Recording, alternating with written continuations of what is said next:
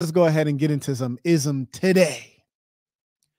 I'm always making analyses, trying to help men see their life today more clearly, such that they can chart a course to where they need to be. And as you know, as you can tell from this custom map right here, I've charted many courses. I don't know if you can see the red pins throughout, but I got so many red pins in here. I haven't even had a chance to actually put the pins in everywhere, which is a beautiful thing. That is my blessing, and I earned that. But let's talk about charting courses, right? One young man was saying, Marquette, I'm dealing with a female. I believe she may be using me. I say, ha, that's nothing new. This is what they do. Tell me more. What are you using her for? How about that? Is it a fair exchange? You see, in a capitalist economy, we can expect to have an exchange of values. Sometimes when it's very imbalanced, that's when you use the term, you have the phraseology of she's using me when it's imbalanced.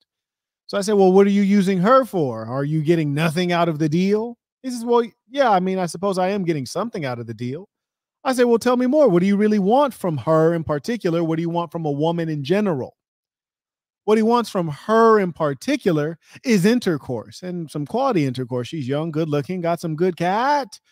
I said, well, what do you want from women in general right now at this stage in your life? He says, just that, just what I'm getting from her. That's what I want. No companionship, nothing else. He's like, nope, no, I don't need any of that. I'm focusing on the hustle right now. I say no more. There's nothing wrong with that. Now, what is she getting from you? He says, well, she's getting trips, money, dinner, and dates. I say, money? Like you breaking off money directly? He was like, no, well, I pay for a lot of stuff when we're together. I say, I understand. You haven't been lowered completely to the level of a trick. I understand. Okay. So I created a matrix right here, because when you write it down, sometimes it begins to clarify, maybe look a little bit more ridiculous. Okay, so on her side, she's getting the trips, the money, the dinner, the dates, and the time. On his side, he's getting the sex. I say, well, gee, how much is that coochie worth to you, my boy? How much is it worth? Because the math ain't math, and it doesn't look like things are balancing out quite right. I say, you know what? If she could give you money, would you accept it? He said, yeah, absolutely. I don't think that's going to happen, but absolutely. I said, okay. Who's smarter, you or her? He says, I'm definitely smarter than her. I said, okay, well, if you're smarter than her, how is it that with this man and woman thing you all are engaging in, how is it that she's winning the negotiation? Huh? A negotiation is when you go back and forth and decide who gets what. She's winning. She's getting the dates, the dinner, the money, the trips all covered. And the dates, that also includes your time. Don't forget about that part. Huh? That's a factor, isn't it? So he says, gee, Marco, when you put it like that, you're right. She is kind of winning. I say, yeah. And if you're smarter than her, then that wouldn't make very much sense. I tell you, one of my functional measures of intelligence is getting what you want. If you can't get what you want, you're not very smart. You might have an IQ off the scales, but if you're sitting there in poverty, dissatisfied and displeased, you ain't winning. Now, I said, what makes you think you can't get money from this girl? Since you told me the only thing you want from her is sex, because you're focused on getting the bag. Now, if she gave you some money, wouldn't that be inclusive of getting the bag? And that, that increase your income, wouldn't it? You'd be getting money from your primary work, and you'd be getting money from this broad as well, plus the coochie. I'd say that'd be a victory, wouldn't it? He'd say, yeah, well, but how do you do that? I say, aha, now we're asking the right questions in life. We're asking the right questions when we start to think outside of the box, when we say, what will Marquette Devon Burton do in this situation? How could I keep it player in this situation? Where's the back door in this situation? How can I accelerate my success in this situation? How can I do it like I'm doing it for TV? Yes. Now we're getting to the heart of the matter. So I said, you ever heard of the Tinder swindler? He said, yeah, I heard of the Tinder swindler. I watched it. It was funny. I said, it was funny as hell, wasn't it? It was a beautiful thing. It becomes a crime when a man gets money from a woman. It becomes a crime. When a woman is getting money from a man, we call that a marriage. We call that a relationship. And at the worst, we call it a gold digger, but that's not against the law now, is it? That's just life. You just have to deal with that. Unfortunate thing, isn't it? So I said, the Tinder swindler, he got a lot of game, obviously. I tried to break it down such that it would be instructive to you and the gentleman I was talking to. So I said, there are a couple things the Tinder swindler did that you can do. It wasn't magic, and we can't make those typical excuses you hear within the manosphere and the red pill space, neither of which I belong to, assassin or nothing. They make these excuses of, oh, so-and-so's tall and handsome. He's tall, dark, and handsome. Or they'll say, he's rich, or whatever the excuse tends to be. It's an argument of that person who's speaking having a deficit. Instead of thinking from their assets, they think from their deficits. They search not for solutions, but for complaints. And in their search, they always find them. If you look for a complaint or, something to cry wolf over, you'll always find it. Now, I said the Tinder swindler was not good looking. He's a Jewish fellow, and that particular ethnicity is not well known for having studs, right? It's not like he's like Flavio. He's like a Northern European Viking looking, tall, strapping man who looks like he could play Thor in the next Marvel movie. No, he was none of the above. Small, not good looking, bulbous nose, Jewish guy. Yes. So you'd even hear some of the women say, it was not my type. It's not quite my type. It's a little smaller than I'd like. Which would let you know that the looks, that's not the whole ball game now, is it? Only if you make it the whole ball game. Yes. Only if you make it the whole ball game is it the whole ball game, which is to say the women don't care that much. Yes. You over here acting like the woman needs you to be 6'2". She might have said that out of her mouth, but is that the reality of the matter? Many things that women say out of their mouth are not true. You'd be a fool if you believe it. Just like I told you on the track, I'd be a fool if I love her. Which is to say her words no good. Why would I get wrapped into that? It's just a tool, a strategy. We're going to get into it. First, I'll go ahead and take a pause for the call, see if people really want this good game. Let's see if they really want this good game. May I acknowledge Austin comes in by Cash App, writes peace to the saints. Yee! Now I acknowledge Anthony writes peace to the saints via Cash App. Shout out to Vernell writes peace to the saints tuition. Much respect. Shout out to Melvin always supporting you. Writes to the man with the many names. Peace to the saints tuition. Oh, indeed. And let me drop that banner for those of you who may want to support and keep the Google Corporation out of our affairs, as the Google Corporation is a censorship corporation, censoring you and I. Shout out to Mr. Chapman writes, I have a customer who caught his wife sleeping with a coworker. Sleeping with a coworker. She was creeping. Unfortunate. Now this 40-year-old man lives with his mom. No, Lord, no. Caught his wife cheating, and he is the one that moves out. I could never. These modern males need the ism. Oh, they need a lot more. He might need a hitman. Shout out. He writes peace to the saints. Now, yes, this is wild. This is wild. This is wild and unfortunate. Yes, your wife having intercourse with another man, it's one of those things that makes me want to vomit, and I'll tell you why. It's just biologically not clean, in as much as semen can last in the female vagina for 5 days. So you have a situation whereby you are sticking your fish stick in someone else's tartar sauce. Quite filthy, because we know that married couples aren't using condoms. Hell, people do one-night stands without condoms. So surely a married couple's not using condoms, and she's cheating with another guy, which obviously she's passionate about that. So is she being responsible and respectful? Absolutely not. She's living on the wild side, and you are suffering. Oh my. That is an unfortunate, terrible thing. Now, if he has kids with her, I don't know if he has kids. I'm damn near wondering. I got to ask myself every now and then, because there are experiences I've never had, like having children. I don't have any children that I know of. That being the case, if I'm with a woman, I'm married to her, I'm taking good care of her, doing my part, as you call it, and I have kids with her, and she's unfaithful. Damn, are those bad seeds? I don't know. Like, should I just dip on her and the kids? I don't know. I might be feeling like that. Maybe you can't say till you have kids, but I'm like, I don't know. Those might be bad seeds. I gotta go dip on her. Skirt. You feel me? Anyways, in a righteous society, we'd have proper laws. Women would be very much so disincentivized to cheat, because they know if they cheat and they lose their man, they lose their source of income and support and protection. Because I watch a lot of true crime, or at least I listen to it while I'm working. I don't have time to watch it in many cases.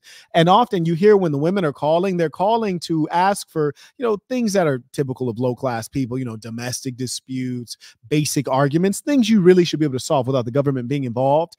And if once we take over, we're going to make sure that things are set back right, which is to say that the government's not going to get involved in small matters. No, the government's not going to get involved in small matters. You want to marry someone and divorce someone, that's your own business. Government doesn't need to be involved in that. Involve your preacher, your pastor, your rabbi. Let them marry you and unmarry you. Government doesn't need to do anything there. That's your personal business. And similarly, if you divorce your husband and you don't have a source of income all of a sudden because he was the breadwinner and you're going to starve to death, well, that's the choice you made. That's how it should be. Yes. Some of these lower class women who are dirtbags, they need better, they need other things that will help them stay together in that marriage because their heart and their soul isn't getting the job done. Their religion is not getting the job done. Economics, very powerful factor.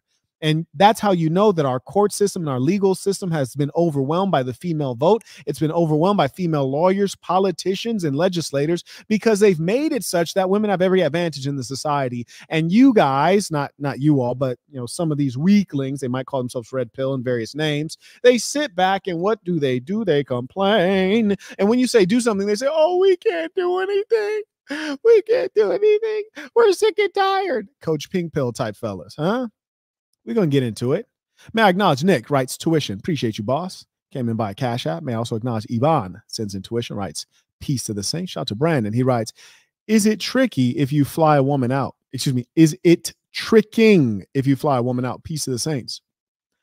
Is it tricking? No, not in all cases. I tell you what, one of the challenges with flying a woman out is, she might not take the flight. You heard me? She might miss the flight and waste your money. And that's an unfortunate thing. These women are so ditzy, whimsical, and careless that they'll do it to you. You dig? So if I were you, I just want to recommend how to best do that. And you might say, Marquette, do you recommend doing that in general? No, generally I do not. I recommend you deal with wealthy women. You heard me? So that's number one. Deal with wealthy women. Best case scenario, right? A saint. What would a saint tell you? Deal with a wealthy woman. What would a sinner tell you? Well, I'll tell you how to do the wrong thing the right way, which is as follows. This is how you do the wrong thing the right way. So for example, you have a female, she wants to fly out. There should be some mutuality to it. It shouldn't just be like you want her to come, but she's like, all right, I'll come. No, it shouldn't be like that. Because when it's like that, that's the case when she's probably not going to show up. You dig? So you tell her, hey, I will cover the cost of your flight in, no problem. You just have to pay for the ticket up front. And once you fly and arrive here, then I'll reimburse you. And that way I'm protected in case you flake or no show at the airport. You see? That is wisdom. Yes, you should do that. If for some reason she doesn't have enough money to put up the cost for her flight to you, that's a red flag, at least a pink flag, right? You should be concerned. Wow, man, this girl is super broke. And another thing that you should think about is, well, how many confirmations have I received that she actually is going to come out here for me, or at least for me to enjoy her in the way that I want to enjoy her? If you can't get the girl on a video call to have a conversation synchronous, you see her face and, have her invest some time and some effort. If she's not willing to get on a video call a couple of times, if she's not being responsive in a timely fashion, if she, ends her conversation by not saying anything, she just falls asleep, wakes up the next day like, oh, I forgot, I fell asleep. That might not be the one to fly out. Be thoughtful and selective. But one thing I can tell you about powerful men is you want what you want, right? There have been times that I've flown across the country several times just to find a specific car that I wanted, right? A rare car. So you want what you want. You go and get what you are interested in. There's, it is what it is. Now, you just flying out random IG thoughts, that's something you should think twice about. You should be concerned. Shout out to Mr. Williams, comes in by Cash App. Writes, peace of saints, been busy, but happy to catch some ism. Oh, yes, the ism saves lives. It's always a good thing to hear, and it's a great reminder, and really it helps you push up to the next level. You see, sometimes we just get comfortable where we're at when there's so many different levels above us, right? You might be getting the vagina, but there's so much more, ladies and saints. Shout out to Gwensley, comes in supporting the work. EJ writes, tuition, about to have my supper while getting this ism. What's one thing you're thankful for today, Saint? Peace to the saints, peace and blessings to all the saints. Well, number one, I am thankful that when I had to experience a minor challenge, instead of being mean and trying to intimidate and bully and being aggressive, I decided first to be pleasant and offer kindness and understanding.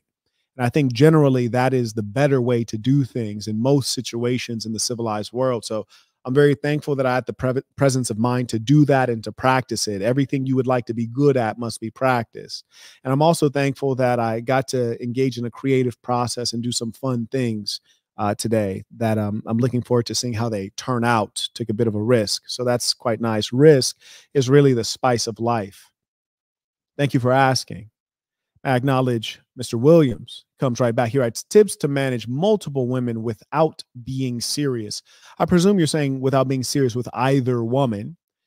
First, it depends on the nature of the women. There are some women that are, reasonably easygoing and honest and can deal with being aware that you have another woman and can respect the structure when you let them know, hey, I have two of you, you have one of me, okay? You're monogamous, I'm not monogamous, and that's how we're going to run this. At any point in which you don't like that setup, let me know in advance, love. You don't need to step out and be ashamed. No, just let me know, and you can go your own way.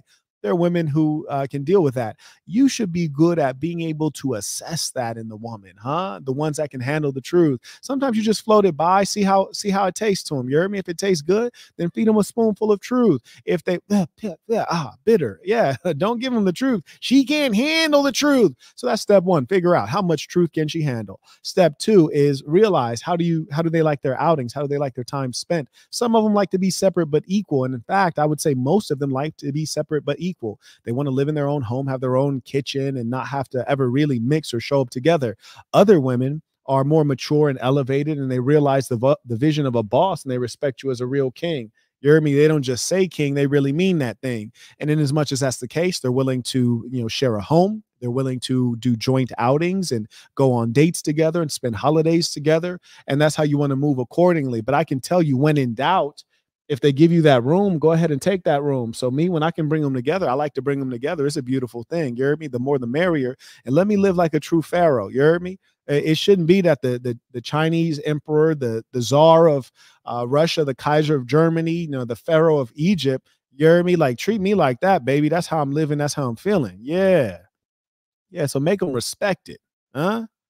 Yeah. And I can promise you, whatever you want in this world, it's out there for you. Whatever it is out there for you. I promise you that. Miles writes, Peace of the Saints. Saying, I have a question regarding dating frame. Okay, let's get into it. Naturally, I tend to have a more serious and stoic face when dealing with women. That's good. In my experience, that frame works wonders with Latinas and Black women, but with white women, it tends to turn them off a little more. It depends on the white woman. You see, as there are more whites in America than there are of any other racial or ethnic group currently, there is more diversity to be experienced. And so when you're dealing with, say, liberal white women or white women from big cities, I think that they tend to want you to be a bit more effeminate and lighthearted. When you're dealing with Southern white women, rural white women, or white women from the Midwest, they're fine with you being serious, stoic, and taciturn. He writes, in my experience, the frame works wonders with Latinas and Blacks, but not with white women. It tends to turn them off a little more. Is this something you've noticed, or is it just something else I'm doing wrong? Just curious on the differences between dynamic. Yeah, there you go. So I answered that question before I finished reading it. Very good. Thank you for that question. And also remember, there's a level of comfort that you have. You must also respect your comfort levels and how you prefer to conduct yourself. Amos comes in supporting the work via PayPal. Truly appreciate it. Much respect. Looks like we're caught up there. Now for the folks who came in by Super Chat. May I acknowledge Saver127 supporting the work. Truly appreciate that. Shout out to Fit John writes, peace to the saints. Rivington writes, in traffic driving around, just paying what I owe. I appreciate that. And may you have a peaceful time. Shout out to None of the Above supporting the work as well. I9 Bash writes, peace to the saints. We as men must remember that once okay, I think there may be a typo there. Vlog writes, supporting the work. I'm looking into an import business. Any suggestions you would recommend? Yes, make sure that you understand the import taxes. That is the import taxes where you're receiving the goods, and perhaps the export duty. You want to look into duties and taxes, the place where the goods are exiting and the place where the goods are coming in. And more importantly, you want to look into the insurance. This is often an issue. And what I mean is the way your goods are insured in transit from the factory to the port of exit. And then once they're on that, sea freight container, who's insuring there? And then once it's received at the dock and then received to your storefront or wherever you're receiving the goods. So again, to summarize, duties and taxes. and insurance. Those are the critical pieces that you want to pay attention to. That's what kind of, those are the hidden costs that will challenge your business. And I don't know at what level you're looking to engage in business. But if you're looking to make it serious, go at it. You probably are going to want to book a consultation with someone. Doesn't have to be me. It can be anyone who has some experience, because you are going to be engaged in a business that has government regulations, that has significant interface with the government. And those are the things that will reduce profit margins.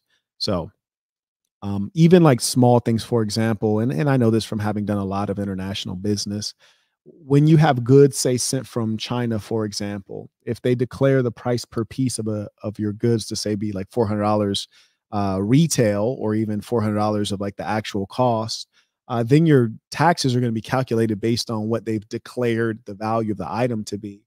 And so you might strategically ask them to declare the value lower, but know that that's going to also impact your insurance coverage, not the insurance. Yeah, the insurance cost might be the same or lower, but the coverage will be not as good. So these are things to consider. Generally, I say, hey, go ahead and get started. But when you're doing a business that is international, there are a lot of considerations in terms of supply chain and much more. So it's worth really planning this out in detail with someone who knows what they're doing. Wishing you much success.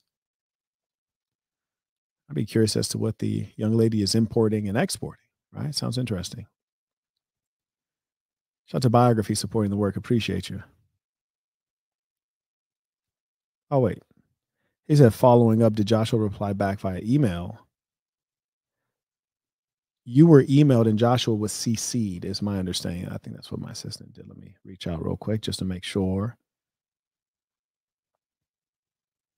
Yeah, but I'm pretty sure literally while we were on that call, Joshua was emailed and you were on CC'd on that email. I'm just going to send a photo of your super chat to the team.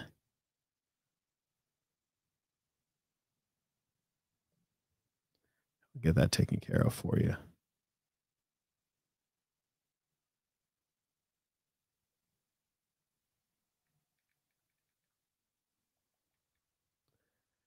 Thank you for that. Carrying on.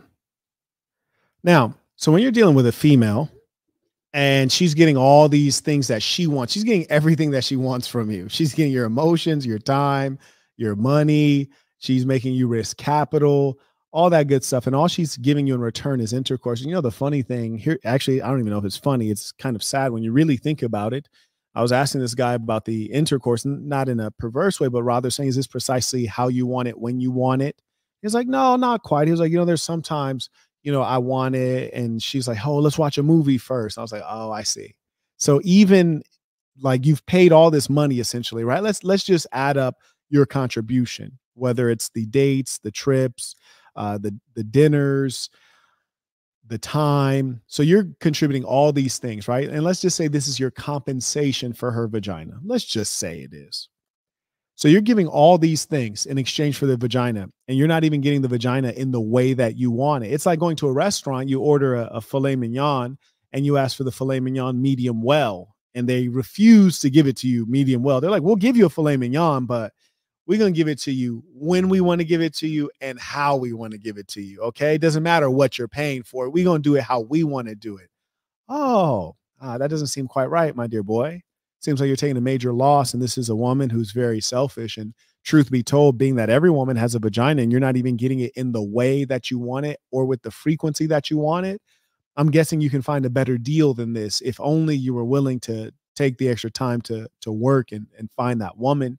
The problem is often that we become complacent or we accept what we have instead of pursuing what we want. Woo, we accept what we have instead of pursuing what we want. That's number one. So I said my recommendation, generally speaking, you get a better female. I mean, I'm not saying that she's a main piece. Maybe she's your side piece, but she's not even a good side piece. You heard me? A side piece is going to give it to you how you want it, when you want it. You dig?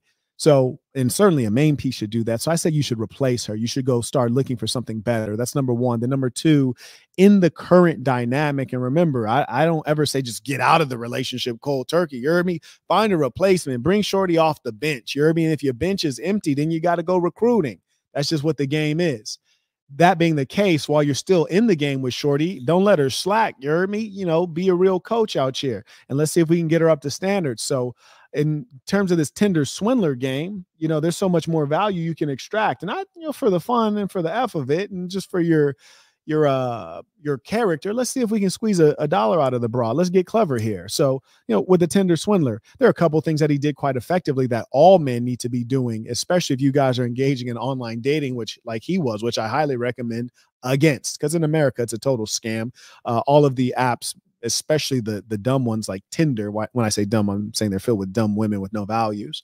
These have bots and scammers. Very few women are actually on there, and the women that are on there are extraordinarily picky and delusional. So they're only picking the top 5% of males, and then they still have the nerve to be unresponsive and things like that because these women are talking to too many guys. And just a side note, pro tip for all of you who may be interested, if a woman's vagina doesn't smell like nothing, or it doesn't smell good, like a good clean vagina should, if it smells bad, or if there's a stench, that means that she's too sexually active. She has multiple sexual partners.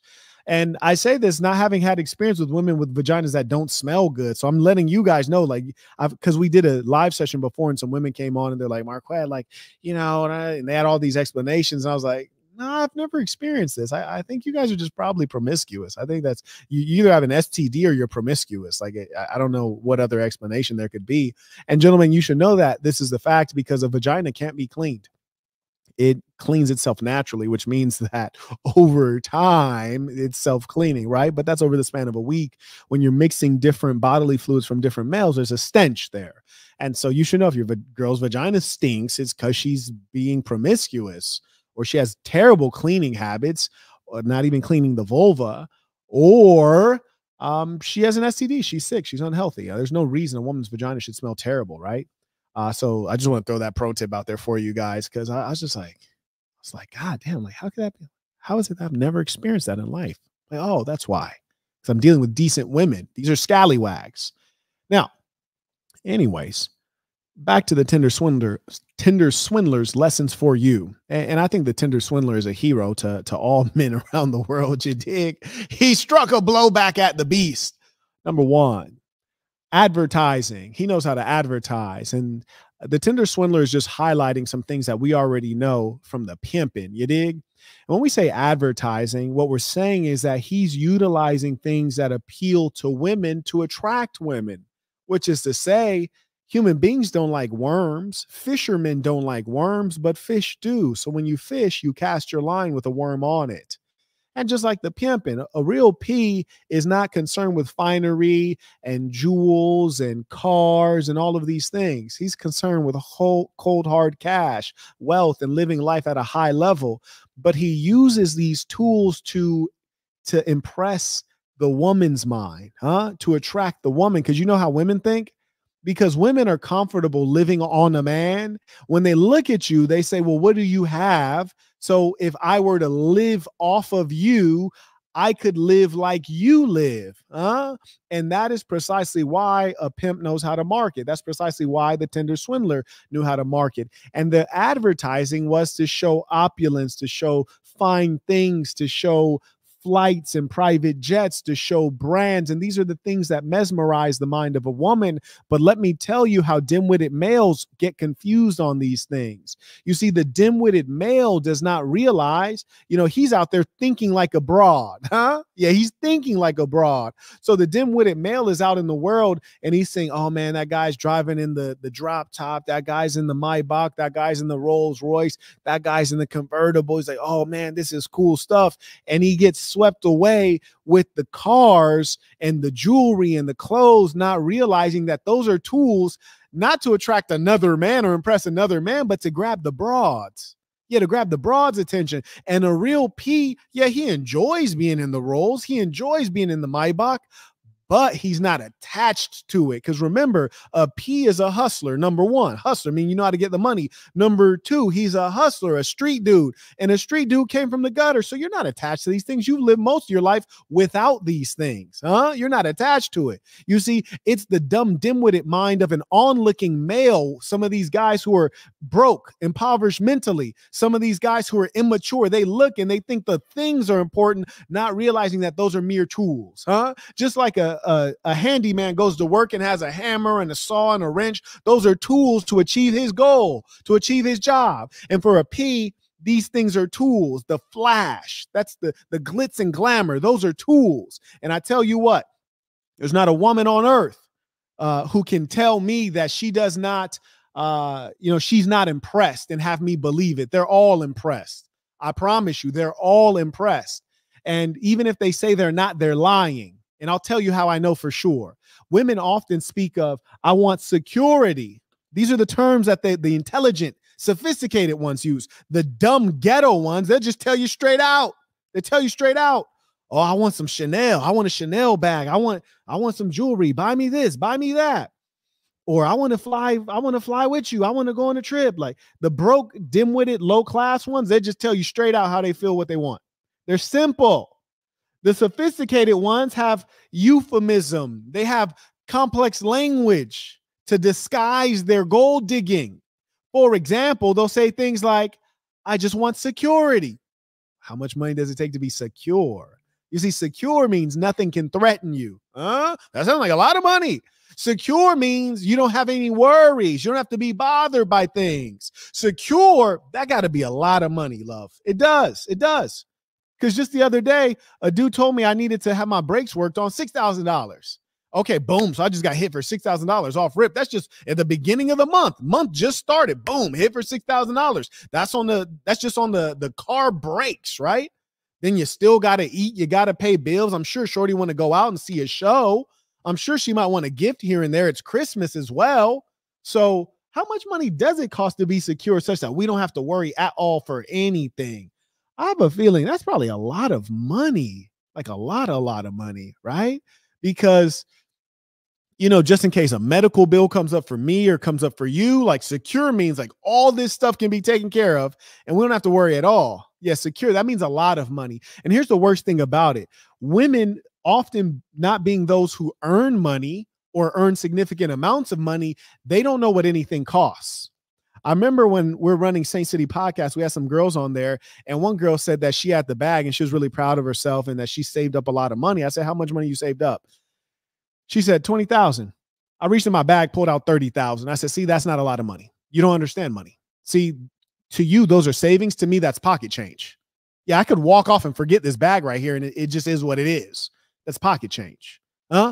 Women don't know anything about money. They know a lot about spending money. For example, you have women who have been in private jets, but they don't know what it costs to charter a private jet. You have women who say they want a guy to make six figures, but they don't know six figures, you dummy, includes 100,000 and it also includes 900,000. That's an enormous range, dumb broad. Six figures, 100,000 to 900,000, enormous range. And they don't know what it means. Yes. Chick tell me like, oh yeah, I just want a car. I want a car like this and blah, blah, blah. And, I was like, well, how much do you think a car like that costs per month? Like, what do you think is the car note on a car like that? I don't know. What, like $800? Made me chuckle. I was like, yeah, see, you don't understand money. When you say you want a guy who makes six figures, you don't want a guy who makes six figures. You want a guy who makes at least $10 million a year. I'll tell you why.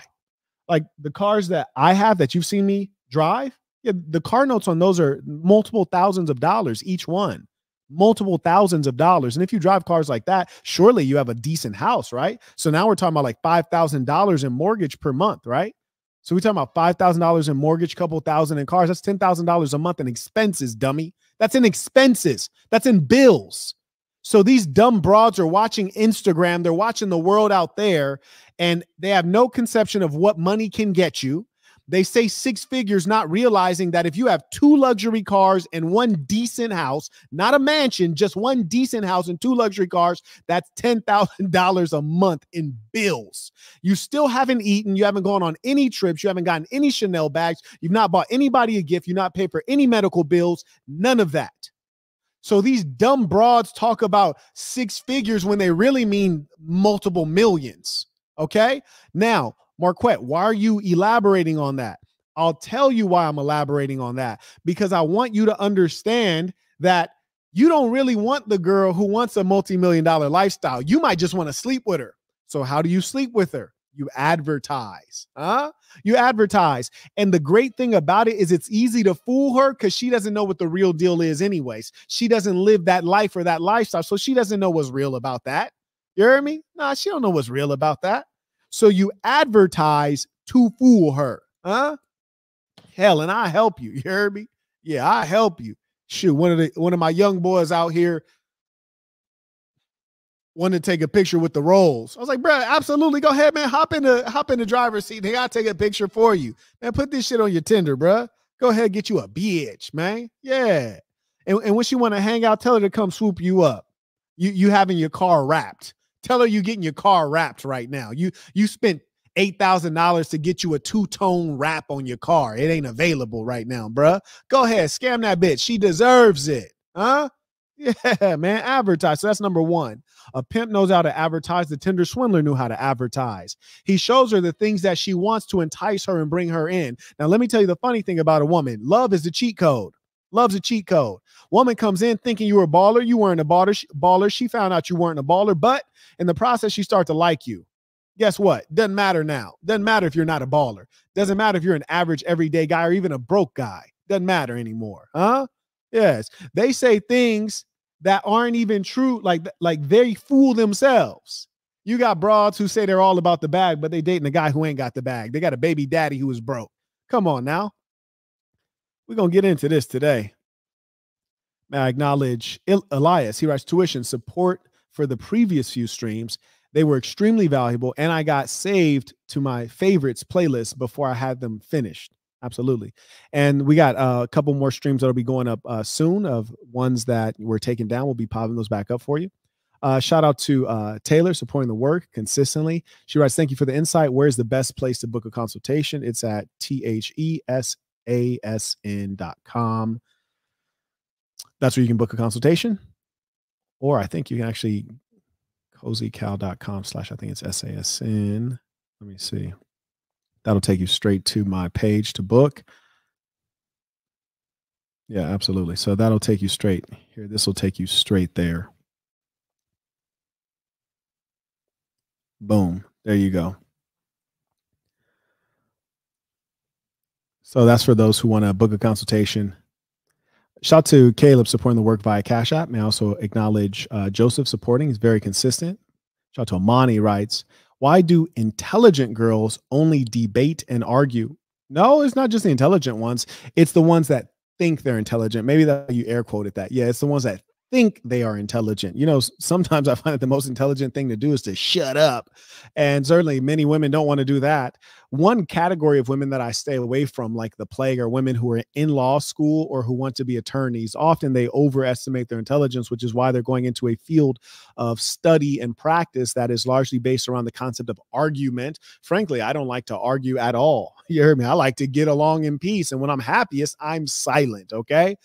Communication, needing to speak means you've resorted to the fact that someone else, or rather yielded to the fact that someone else doesn't understand what you need them to understand or what you understand, and you have to explain or communicate or convey.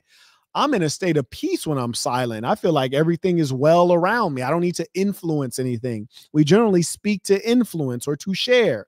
When I'm at peace, I don't need to share anything. That person has enough. Their cup is full, whether we're talking about their cup of knowledge or whatever else. I'm at peace when I'm in silence. And I learned a great deal watching my friend's father.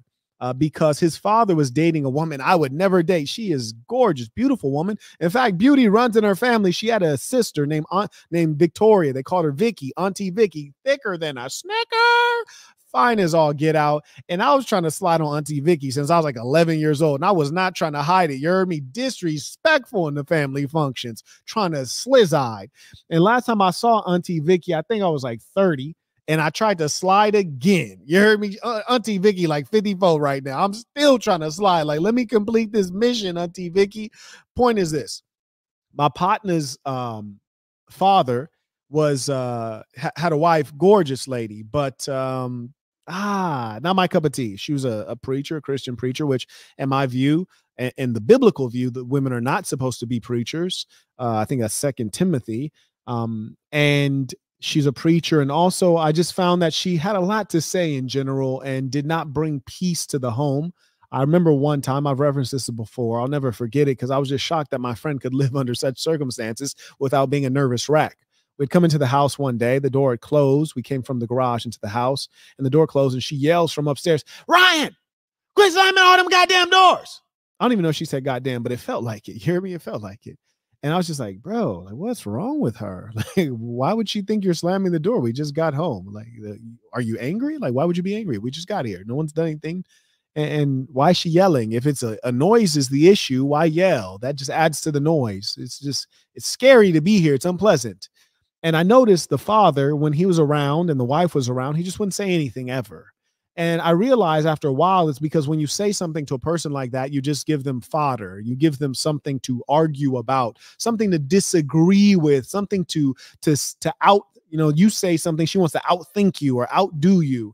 And so I realized that, this is a personality I should stay away from. The women who seek leadership, the women who want to be lawyers, the women who want to be politicians, they want to be in the spotlight, narcissists, argumentative minds. So yeah, I stay clean away from those.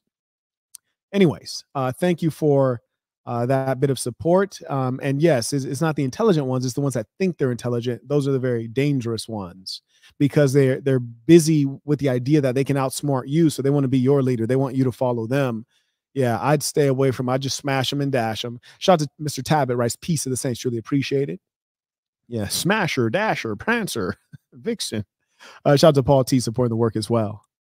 Now, number one, advertise. You have to advertise. And let me get down to the basics with this advertising. If you're not advertising on the level of, big cars, big houses, big bankrolls, all that good stuff, big brands, you also can advertise in terms of being neat and well kempt and dressing for success. You see, there's certain ways of dressing that are not success oriented. It's not going to get you that W.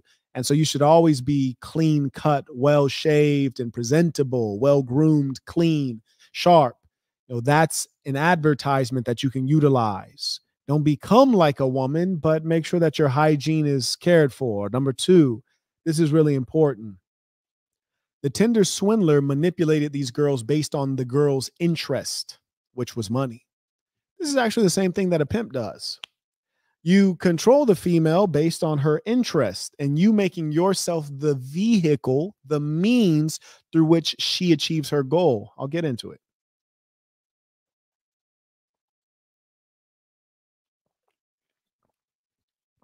When you watch The Tinder Swindler and you listen to the dumb British and European bimbos talk about what they felt when they saw his Tinder profile, they say, "Oh, he enjoys a lifestyle I could only imagine.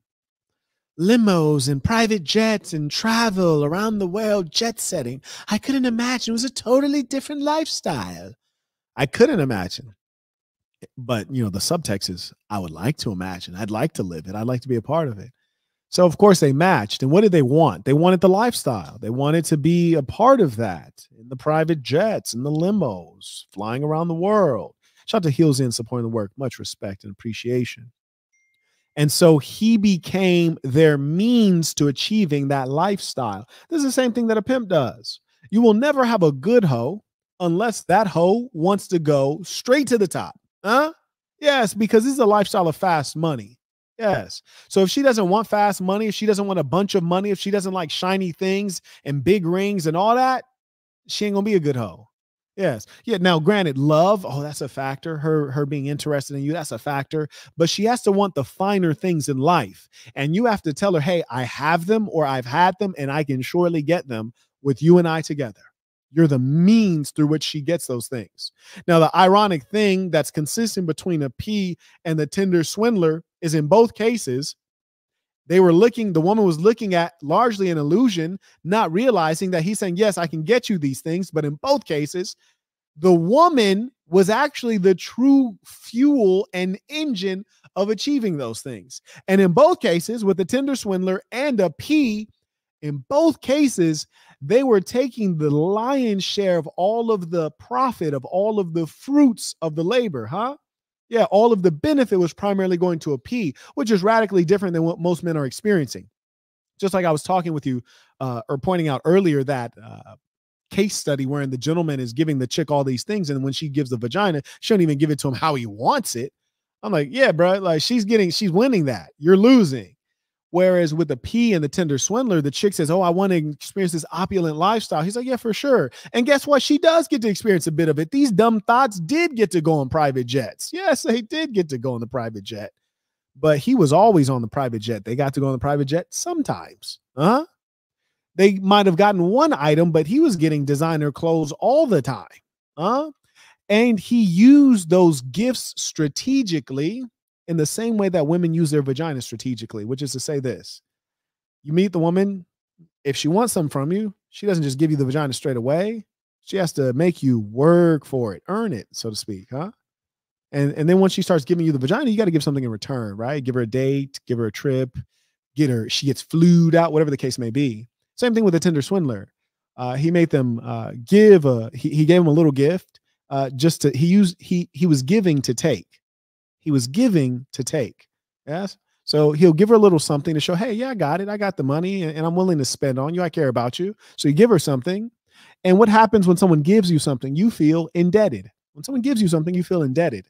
So he would give them something and they say, oh, he gave me this Chanel bag, or he gave me these Hermes shoes or whatever. And then he says, okay, you know what? I'm over here and my cards are cut off. The bank thinks it's fraud. I need to fly to Amsterdam and I need to fly private, of course. It wouldn't be anything less than that would be uncivilized. So I need 30,000. Can you wire me 30,000? Now, in that lifestyle, 30,000 is really nothing. And in middle-class person's lifestyle, 30,000 might be all of their savings. You hear me? Or plus a loan, right? And so he's like, hey, just send me 30,000. Now she has a dilemma. She's like, I like this guy. I know he has the money, so he's going to give it back to me. So why not? Why not? I like him. I know he has it to give it back to me. So why not? And she wants to keep playing in the game. She wants to keep participating. And so she has now been put in the position that women usually have us in when we're simps and losers, which is this: if I don't give him what he wants, he's done with me. And she wants to stay in the game. Why? Because there are few like him. Now, this is the position they usually have you in, right? As a man, which is to say, you're like, if I don't give her what she wants, she's done with me. No more vagina for me. I'm done. I'm axed. I'm getting ghost. So let me give her what she wants. She doesn't want to go to Cheesecake. She wants to go to Mr. Childs. Let me give her what she wants. So he's basically flipped the dynamic, and all of these things on the surface of things, it's all nice and peace and peachy, and there's no overt threat. It's a covert thing, right? Which is, he's like, hey, I reached out to you. I asked you for the 30,000 because you're my woman. You're the one I'm dealing with. You're the one I care about. Help me out. And she doesn't want to not be helpful. She likes him. She knows he has the money, and she wants to stay in his life and stay in the game. And he used one unique trick, one very unique trick. Women, they so desperately clinch onto monogamy, right? They have to be your only woman. So when you tell her, hey, I'm relying on you to hold me down, oh, he came to me. Even though you're asking for an actual favor, they still have this feeling, he came to me. And they should, absolutely. Yeah, I came to you. What's up? And so they go ahead and get it done. And here's the funny thing. Then they get slumped into the dynamic that gamblers get slumped into, which is this. So she gave the man the 30,000. He does or who knows what he did, right? He's a swindler. Who knows what he did, but he gets the 30,000. And then she's in that gambler's issue, which is this. You see people, they go and start gambling and say they start with $100 and they lose $60. And then they're like, oh, well, I already lost 60. I might as well keep going so I can get my money back. So they have to keep participating in the game, thinking they're going to get their money back. But what happens when you keep participating in that game? You lose more money.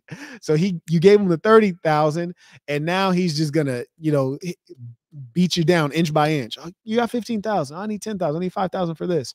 Inch by inch. Next thing you know, it's accumulated to $200,000. And here's the funny thing about the broad. She's learned a lesson about herself she didn't even know. She didn't even know she could get her hands on $200,000. She didn't know that. He taught her that. She still ain't even realized the game. You see? Because this is the thing. This is why a HOE needs a P. You see, because a P just had her put her hands on $200,000. But before he did that to her, if he said, hey, do you have $200,000? She'd be like, no. He said, hey, can you get access to $200,000? She'd be like, no. See, he had to drive her bit by bit because they don't know how to drive themselves. That's called leadership. You see, if you'd have asked her, she would have never conceived of being able to even get her hands on that kind of money.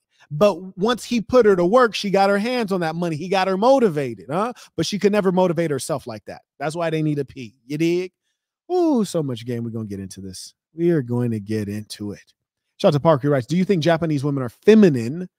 Yes, I think they're feminine and also deeply dysfunctional and peculiar, especially if you're talking about those in Tokyo. Once you get out of major cities, you tend to find a higher quality of woman. Asian women in general are quite feminine, reasonably submissive. Increasingly, they're exposed to popular media, so you have to deal with that. But yes, they're quite feminine. Right? What country did you like the femininity of their women? I love the femininity of the women in Ethiopia. Amazing. Call me Swaggy P, writes, I just turned 20. My business is almost making 10K a month. Very good. After I scale my business to over 20K, would it be better to stay at home rent-free or move out and stay and start paying bills? Bro, come on. Are you serious, man? Get the fuck out of your house, boy. What the fuck are you talking about, man?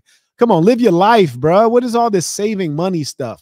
I'm all about being thrifty. And in fact, I have an episode you can buy. I think it's from Conference 3. It talks about personal finance, how to manage personal finance. But let me help you all, because there's a lot of idiocy going around on social media. These dumb people who are broke are always on social media spreading their impoverished mindset, saying stupid things. I saw one goofball bastard popped up on Instagram back like maybe a week ago. And he says, poor people, they'll buy brands like Gucci and Hermes. And, what happens if you buy like a Gucci jacket? A month later, you can't sell that for any money. You just got a stupid jacket and you can't make any money off of it. But see, this is a Rolex watch. If I buy a Rolex watch for $7,000, I can turn around later and sell it for $9,000. It gains value. I was like, see, you broke bastard. You're broke as fuck. And I'll tell you why we know this guy's extraordinarily broke.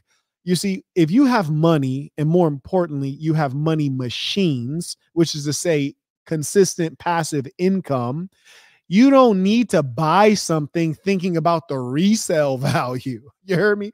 I buy things, I don't care anything about the resale value. I'm not going to resell it.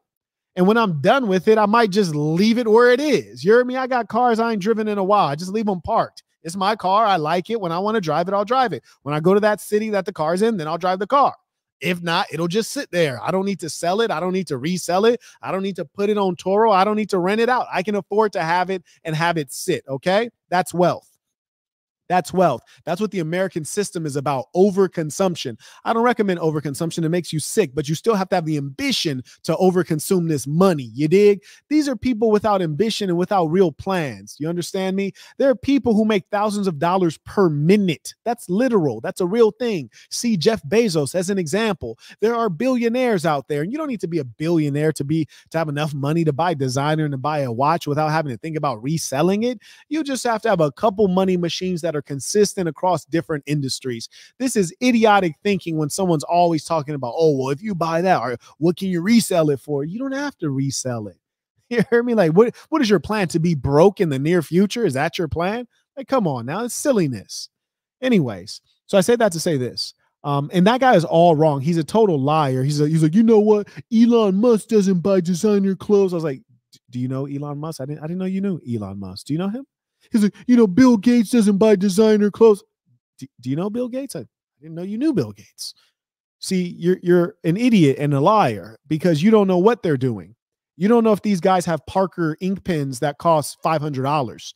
You don't know what these guys spend money on. You don't know if Bill Gates has a mega yacht that costs $50 million that you can't resell at that price because there's not many people who can afford a mega yacht. So, and plus the people who can afford a mega yacht don't want a used mega yacht. Okay. So you have broke people saying idiotic things. And one thing I can guarantee you of, having been around many wealthy people, they spend extraordinary amounts of money on ridiculous things like luggage, for example. Yes, I know wealthy people who have luggage that is more than most of you guys are making per month. Okay. So, and that's just luggage, my boy. So this is just idiotic talk from people who don't really make money. If you're listening to somebody tell you how to save money, and that's their primary program, like they're not winning in life if that's where their orientation is. I love saving money. I'm very thrifty, but if I have time to talk to you, I'd rather talk to you about making money. Not that making money will solve all your problems, because it won't, but I'd rather talk to you about making money because, hey, guess what? You can figure out how to save money on your own, right? You've been broke before. Do what you did then. You know how to save money, but what you don't know how to do is to create money machines and make money consistently. That's where I specialize. That's where I can give you some real meaningful information instead of getting you into a poverty mindset and thinking like a loser and a person who's broke. And I tell you what, that guy was certainly lying when he said that wealthy people don't spend money on designer. This is a lie. This is a total lie. In fact, you make a lot of contacts with what you have and what you buy. You see, there's certain clubs that, like, for example, I'm in a number of Rolls Royce clubs. You can't get in the club unless you got a Rolls Royce. Now, what does it mean? Well, it means that everyone else in the club is wealthy. And that was the entrance ticket. Okay. So yes, your things that you buy matter and they get you into certain places. In addition to that, I've been out places and, you know, my old lady might have a certain kind of bag or a certain kind of, you know, piece of crap that she wanted to buy. And then there's another woman there who also has that same piece of crap. And she's like, oh, I love your bag. Oh yeah, we have the same bag. Mine's in yellow, yours is in green. So, you know, this woman has money. And then what happens? My old lady makes friends with her old lady. And then her old lady goes, oh, you have to meet my husband. Okay, this motherfucker's a baller. This motherfucker got $800 million. Okay, great. Fantastic. Thank you, Goyard, for creating this overly expensive bag that my old lady got from Monaco and his old lady got in Milan. And then they bonded over that. And now I get to hang out with this dude who's 30 years older than me and richer than a bitch. Thank you. Thank you. Yeah, no, these are true stories. Like this is why people are talking about things that they don't have a foggy idea. They have no idea about it. It annoys me because I know they're lying. And furthermore, who wants to get and make all these advertisements on Instagram about dumb shit like, you know, a real rich person wears a Rolex? Bro, a Rolex? You make me, and no disrespect to my homie. I got a couple homies who love Rolexes. Shout out to the homie Gilbert, you heard me? He been wearing Rolexes since we was teenagers, you heard me? The bald 19 with a Rolex, a real one, you dig? Shout out to them bosses, but a Rolex, my boy, like that's not even baller shit, my nigga. I'm not gonna get into it, man. I'm not getting into it, but that's entry level shit right there, man.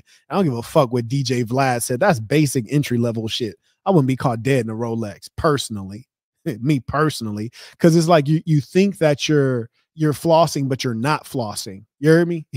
Did you guys know that Walmart sells Rolexes? Yeah, Walmart is an authorized seller of Rolexes. This is a true story. I was on Facebook one day. I saw an advert, a Rolex advert from Walmart, and I was like, yeah, no, I can't do it no more. I can't do it. Cannot do it.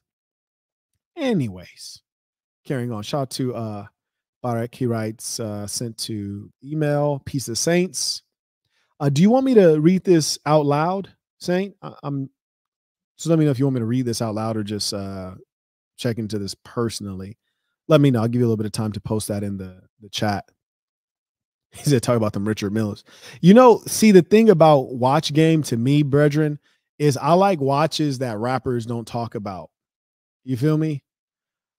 I don't want a watch that a rapper talks about. And here's why. By the time a rapper gets to it, it's not posh anymore. You dig? Nah, it's not elite to me anymore. I need something that's posh and player. You dig? I need something that a few people know about. And most people are like, that's dope. What is that? You heard me? I like my shoes to be like, what you call that? I like my outfit to be like, where'd you get that? I don't want any rappers to talk about the things that I have, because what are rappers? Rappers represent the black lower class. Do I want to reflect the taste of the black lower class? Hell nah. I need to be posh, my boy. And I said this years ago that the coldest watch brand, in my opinion, is this one right here. This is the coldest watch brand. Like Richard Mill, stop it. If some rapper named Lil this or Lil that, Lil Xan, Lil Butt Crack, nah, like it's not cold anymore. It's not player. This is what is real. This is a real watch right here. You dig? And just remember, the big homie was the first one to mention these years ago. Years ago. Now, this watch brand, this originated as a pocket watch. You dig? And these were pocket watches, and pocket watches are circular. And being that pocket watches are circular, when they started to make wrist watches, they made these watches circular to reflect the heritage of this watch history. And these watches are made by hand in a castle, my boy. Yeah, there's the castle. They make these by hand. They literally have works of art within the watch. So someone uses a goddamn microscope to paint the watch. These are insane, just beautiful pieces. Let's see. And here's the funny thing. When you listen to rappers and the things that the rappers buy, these folios, man, they can't even pronounce the names of the brands half the time. It's like, it's pathetic, honestly. It really is. Let me just go to Google so you guys can see some of their watches. Oh, wait, did you guys want to see the prices though? Yeah, there you go. Oh, no, that's not it. That's some scamalicious stuff. That's the scammy. So look at the three-dimensional nature, like the actual earth that they have embedded in that watch was hand painted, and it's three-dimensional. It's spherical. They're gorgeous, gorgeous watches, just utterly beautiful timepieces. And these are insane on resale. But here's the thing. If you like the watch, why do you need to resell it? Keep it. Keep it. Wear it. Die in it. Pass it down to your kids or just throw it away when you're on your deathbed. Beautiful pieces. It's kind of reminiscent of, in my opinion, of the Marc Jacob aesthetic 20 years ago. But the point is this. People with real taste and style and elegance and connection and experience, and they know what's really posh. Ain't nobody trying to wear a goddamn Rolex. Fuck out of here with that shit. And I damn sure ain't trying to wear nothing that I heard a rapper say in a song, especially if it's like a new young rapper. You dig? Like, please stop it. I don't like people to know what my stuff is. Like, yeah, like all this, like rapper talk. Like, no, stop it. I'm not wearing a rapper watch. Please. It's beneath me. You dig? They can't even pronounce the names of the brands that they like. You heard me? Like, for example, how many rappers you hear talk about a Maybach? The hell is a Maybach? It's not even how you pronounce the name of the car. You own the car, can't even pronounce the goddamn name of it. It's low class, ladies and saints. I'm not gonna lie, the Maybach is like the finest rear seat experience on earth. That's why I have one, because the rear seat experience is extraordinary. It's much better than even the Rolls Royce. He writes, you can address it here and redact some of it, or in private. Just really requires some advice. Okay, for sure. Yeah, let's go. Let's take a look at what you sent in. All right, here we go. My mother was an abusive, negligent nightmare growing up. I give her the benefit of the doubt and blame it on her traumas. Well, honestly, you don't even have to do that. You don't even have to, try to explain it. It is what it is. If she was abusive and negligent, that just is what it is. That was the reality of the matter. You don't have to explain it. Earlier today, I heard someone, I was listening to a true crime in the background. It was actually about some homosexual guys who were being murdered. God's plan. Anyways, it was about some homosexual fellows who were being murdered. And one of the guys who was murdered happened to be a prostitute, like a homosexual prostitute, which to me is crazy. I always thought the homosexuals were just like, like they was just going after each other just indiscriminately. I didn't know it got down to the level where you need to pay for it as a homosexual. That's insane. I thought they were just, you go to a gay club and pop a molly and it's just an orgy time. That's just how I assume they are. But anyway, I mean, just imagine they have standards. I mean, come on. Yeah. At the end of the day, you're putting your penis into a shithole. Like, what kind of standards do you really have? Anyways, point is this.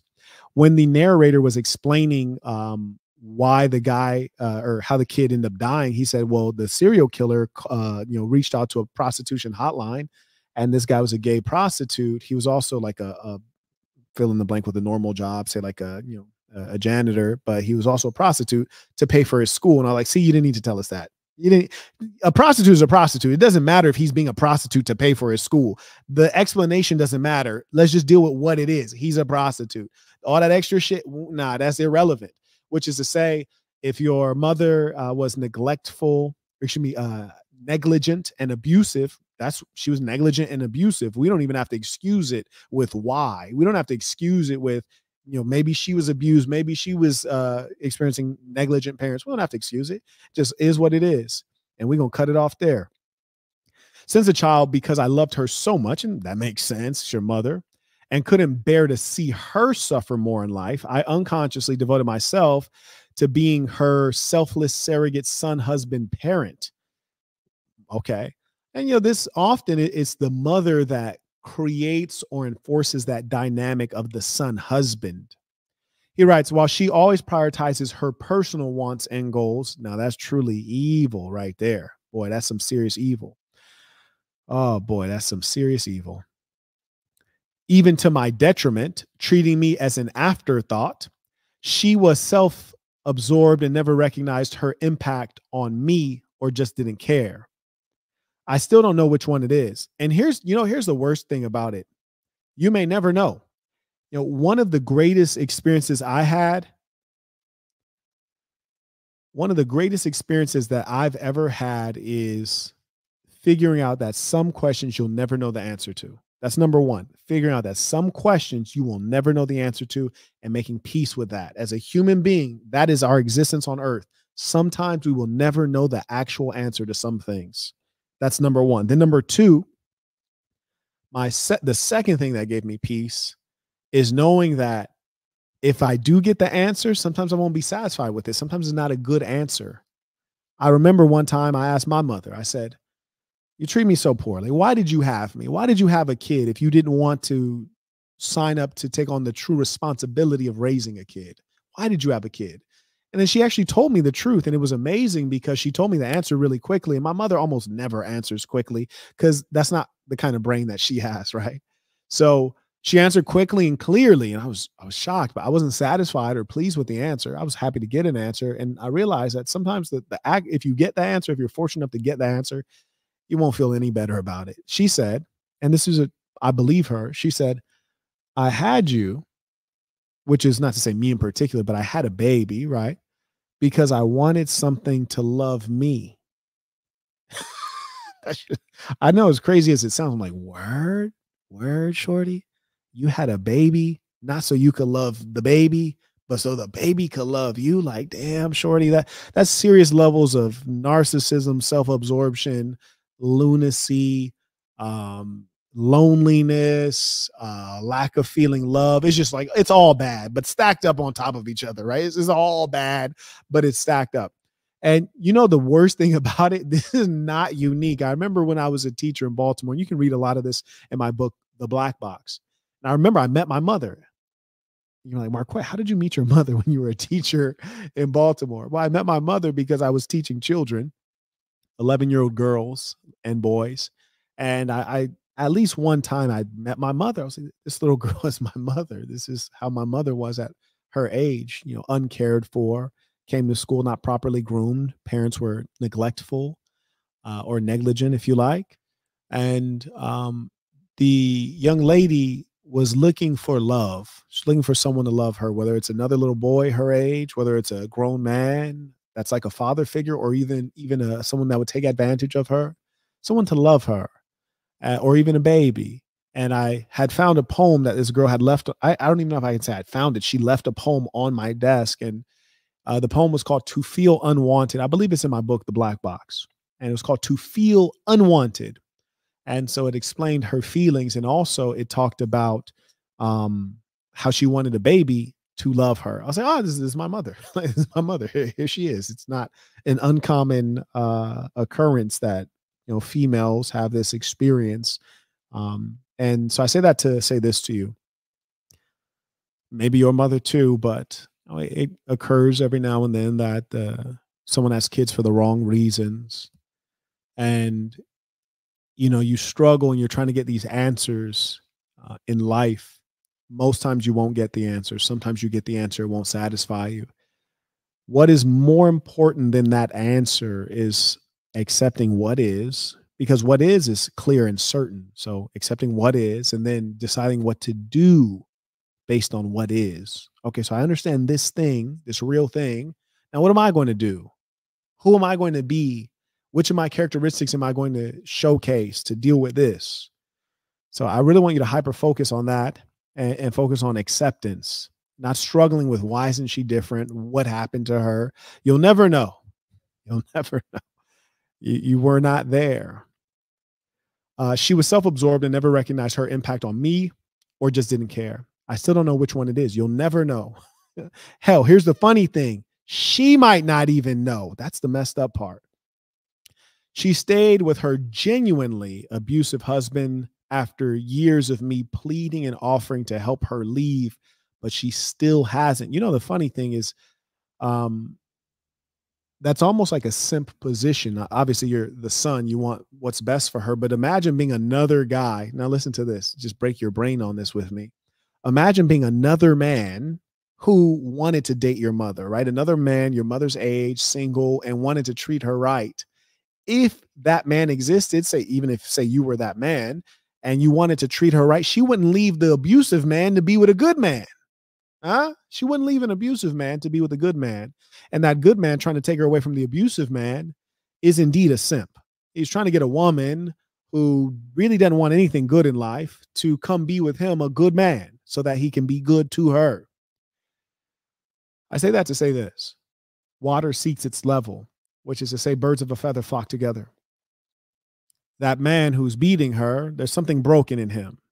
He beats her as an expression of his sickness on the inside. Her on the inside also sick. Huh? They are on the same level. They're a match. That's the problem. They are a match. You're trying to unmatch her. She's still sick. He's sick. They're a match. Not until she is not sick can she find another man who is maybe healthier, or is she willing to be with herself? You might ask yourself, do I want to get sick being around these folks who are meddling in their affairs? I tell y'all, here's a true story, ladies and saints. I don't know if I've told anyone this. I hope my mom's not listening. I try to make sure that my mother does not have much money. Personally, I go out of my way to make sure my mom doesn't have much money. Why? Because money can be dangerous to a personality like hers. My mother's a very kind, giving woman. She has money, she's going to give it away to other people. She's going to get used by others around her for her money. Because my mother's around lower class people. So she has some money and she's around other lower class people. They're going to use her for the money. Or if she has the money, she's going to make bad decisions with it. Because here's the thing, when you don't have a goal in life or things that keep you busy, meaningful things, and you got a bunch of extra money, what do you spend it on? Silly things, alcohol, drugs, tobacco, cigarettes, vaping. You try out vaping just because you got the money, right? I smoke cigarettes. What's that? I'll buy that. Why not? So I try to make sure she doesn't have much money so she doesn't have many decisions to make. When you're in poverty, you don't have many decisions that you don't have choice. When you're wealthy, you do what you want to do. When you're poor, you do what you have to do. And I'd rather her be poor doing what she has to do so that she's kept busy and occupied with the basics of survival. If she ever gets beyond the basics of survival, she's going to have too much time to do too much thinking and too much decision making, and the outcomes are going to be bad. And we've seen that consistently. So this is why a great man, a leader, you have to be able to think for yourself. You have to be able to manage your own emotions. Sometimes you got to be able to think for others and be able to manage their emotions and their affairs. But let me tell you this, young man, and this just is what it is. Sometimes you got to love them from a distance. And for those of you who might be experiencing troubles with your family, there's a chapter in the Black Box, and it closes out basically explaining you don't get to choose your family. Sometimes you expect that family means a certain thing. It means that your father is always there. It means that your mother always loves you. It means that your grandmother always wants to babysit you. It means that your cousins get you gifts on Christmas or on Eid. But that's what it's supposed to mean. That's not what it always means in reality. And it is those of us who can deal with reality who are going to get on in this world. And remember, you can choose your family. You can create a family. You can choose who you spend time with and associate with. Make those decisions, because I tell you, the time is flying. The time is flying. Don't spend your time mourning. Spend your time building. Spend your time being around those who are giving you back the love that you seek. Next piece, next paragraph, he writes, seeing her in this relationship and lifestyle broke me as a young boy. She says she's willing to leave him these days, but I don't trust her anymore. Yes, you can't ever love anyone more than they love themselves. Listen, no, real talk. You cannot love anyone more than they love themselves. You will suffer. We've all done it. We've all done it, especially those of you who are on this live session, because birds of a feather flock together. Most of you all are saintly in nature. You're good people. You've tried to love someone more than they love themselves. You're going to, oh man, you're going to get hurt. This is what I mean. Many times I've loved people more than they love themselves. I see a woman, you're so beautiful. Why would you smoke cigarettes? You're so beautiful. You smell terrible when you smoke cigarettes. A beautiful woman, does it make sense that you'd have such a beautiful face and then you smell like death? You're killing yourself. Slow suicide. Why would you do that to yourself? I love her more than she loves herself. Yes, you're going to hurt yourself when you love someone more than they love themselves. He writes, a couple months ago, I moved out. Oh, congratulations. There's a win. And I don't interact as much because of that. Yeah, I might have just stopped interacting entirely. Just let her reach out to me. These days, I feel free, but now she wants to be a more caring mom. I don't know if I trust it. I don't care anymore. She values me more that I'm now an adult, more than when I was a kid, and it makes me sick. Okay, well, okay, now you wildin'. I'm gonna tell you why you wildin', my boy, because you're feeling angry. And anger, I remind, is a surface level emotion. Underneath anger, there's always more deep feelings: sadness, depression, disappointment, feeling like someone should have cared, feeling unloved. Anger is a surface emotion. It's like you have a well of emotions, all these different emotions, and ironically, they all bottleneck into anger, because anger is the easy one to express. It's so hard to look at someone and tell them, you know what, you hurt my feelings. This is how you hurt my feelings.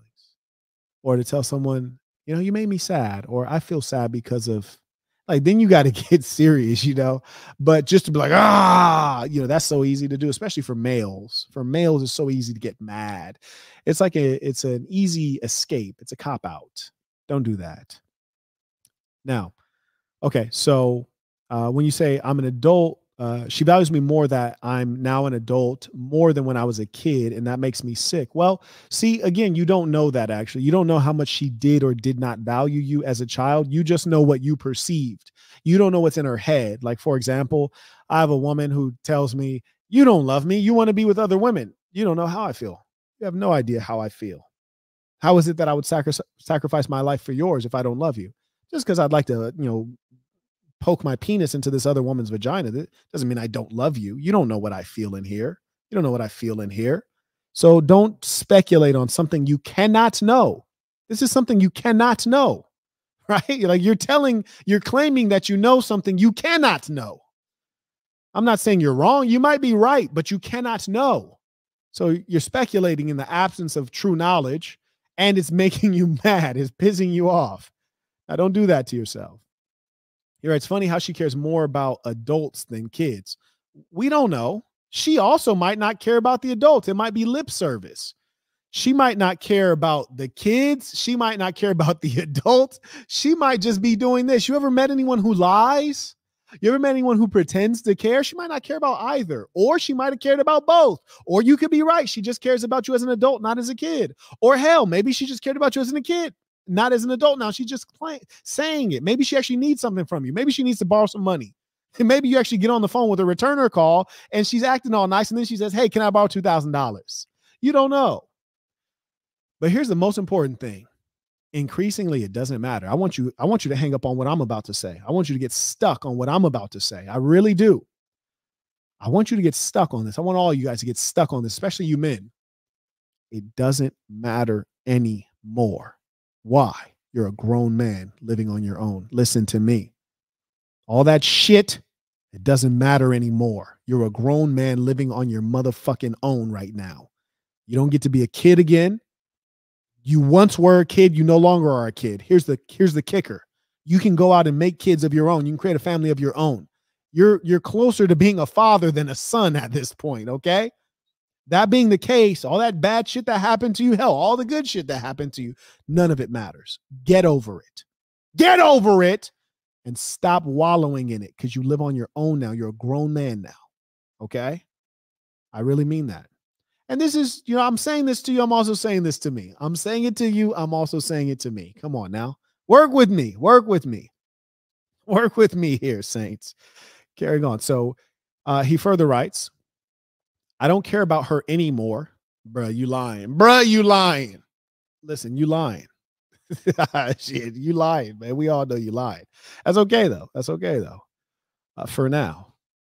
He writes, it's just that I feel guilty when I feel like that, even though I've done nothing wrong. It's not about not caring about someone. You can care about someone and not deal with them. You feel me? Like you could care about someone and not mess with them. You dig? Like I have a friend I grew up with. I mean, literally, like we've been in life and death situations together. And, he apparently got locked up too many times. I don't know what happened to him, but, he ended up guzzling some Skittles. Brody ended up guzzling some Skittles. I can't mess with him. I still love him. But I can't mess with him. It gets like that. You don't have to say that you don't care about her. Maybe you still do care, but that doesn't mean you got to mess with her. You got to deal with her. You have to get involved in her mental issues or in the negative dynamic that she creates. He writes, when I see her, the only thing that fills my mind is rage. See, bro, that's what I was talking about. Shit like that. That anger, yeah, you got to let that go. That's going to hurt you. That's not going to hurt her. It's going to hurt you. Let that go. Promise you. About how she neglected me. You know what? I'm going to tell you, I've met you. I've shook your hand. I've spent time with you. I've listened to you. You're a very sincere gentleman. And, I'm very proud of you. And I tell you what, this is what you got to know. At the end of the day, bruh, whatever you went through was not that bad. And you're like, damn, how you going to tell that man that? I know. And I'm going to tell you why I know. Because as good as you've come out, as emotionally developed as you have been, I say this from meeting you and talking to you, as intelligent, as accomplished as you are, shit apparently wasn't that bad. I say the same thing about my childhood, right? Like grew up, dad in prison, mom on dope, mom dipping out, lived in a violent ghetto. And look, things turned out pretty well. So all in all, either shit wasn't that bad or I'm the hardest motherfucker on earth. I don't know which one it is, but it doesn't really matter. Things worked out in the end. And look, sometimes you have hangups and you got to decide to do something with it. Like recently I was experiencing a hangup. I was talking to this young lady and she was telling me how when she was a child, her parents would make her do all this stuff. Oh, make me go to dance classes and make me play instruments and make me do that. And I didn't want to do any of it. And I was listening to her and I was bothered because I was the opposite. I never got offered to do anything really.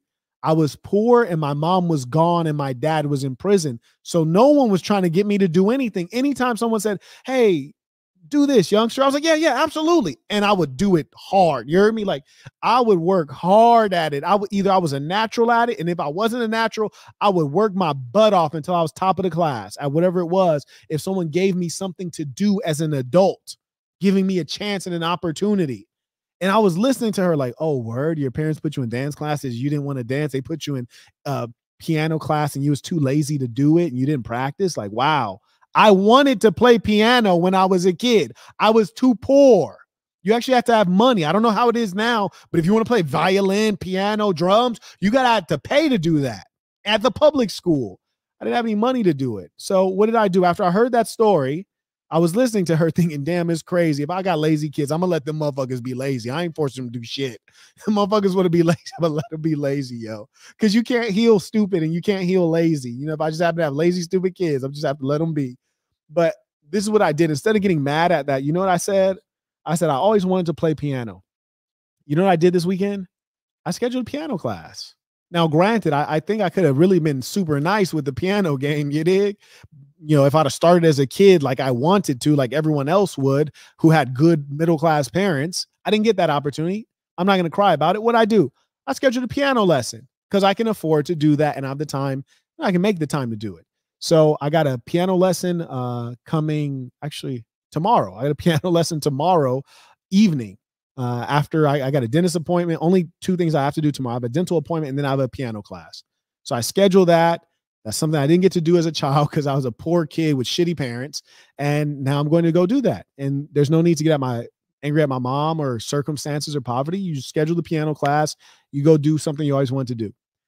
That's just what it is. That's what life was, bro. That's just how it turned out. I didn't get to do it then. I'm going to do it now. He writes, she continually chose her husband over me and took my help for granted. Yeah, that's how people are. And the funny things that you're describing is that this is a dynamic between male female that you experience on the side of parent child, but also can be experienced on the side of in romance as well. Sometimes people have unrequited love in romance as well as family. And sadly, such is life. He writes, I don't know what to do anymore, Saint. Well, you ain't got to do much. You don't live with her, right? You don't live with her and you don't have to be engaged with her. You can let her live her life. She is indeed an adult. And I trust perhaps at some level she's happy that you're an adult and you're moved out. So she doesn't have to deal with you either. He writes, I feel like offing her husband. Bruh, goddamn, bruh. Now, listen, let me tell you, I probably shouldn't have read that part. I apologize. Man, you got to red line this shit for me next time, bruh. You got to red line this shit for me. Check this out. It would make sense if she'd been trying to escape her husband. Then I say, yeah, go ahead, do what you got to do. If she had been trying to escape him, right? Because then it's like he's just a bad guy all around. But she's not trying to escape him. They're mates. So that's not your affair, right? If she's not trying to escape him, that's not your affair. Whereas because I feel like he stole my mom from me. Nah, he ain't steal her. No, he ain't steal her. She did that willingly. I mean, according to what I'm reading, I wasn't there, but according to what I'm reading, it sounds like she willingly participates in this dynamic. He writes, but I don't even know if I had a mom in the first place. Well, let's put the modifier on. I don't know if I had a good mom, right? I don't know if I had a good mom. You had a mom. She just might not have been a good mom. And here's the thing. There's levels to all things. You heard me? There's people who are beat down Toyotas. There are people who are Rolls Royce. You heard me? Brand new with the leather seats stitched. You dig? With the piping, two-tone. You dig? So there are levels to things. There's levels to the quality of parents, quality of cars, quality of women, quality of relationships, quality of materials. Everything has levels. You did have a mom. You just had a shitty one. Shit, you heard me? She's just all there is to it. You had a mom. She's just shitty. And the reason I have to say that respectfully is because some people don't have moms. Listen to me. And that sucks. The reason I got to remind you, you had a mom, bruh. Some people do not have moms.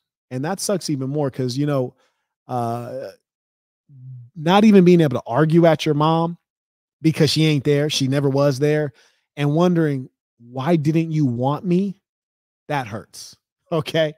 I think people who never had a mom, in many cases, they might have rather had a bad mom than no mom, especially if they grew up in the system, so to speak, group homes, adoption agencies, things like that. My mother used to work for these folks and they're just horrible stories she would recount. A lot of these kids suffer sexual abuse and much else because they're in group homes. There's no one watching over them. There's these random people who are getting like low wages who are abusing these kids, and the kids are also abusing each other. It's a terrible, terrible way to live. So I want you to understand that you had a mom. You just did not have a great one. Okay. Like my cousin Anthony, for example, his mom was lovely. And I always like, damn, I want a mom like that.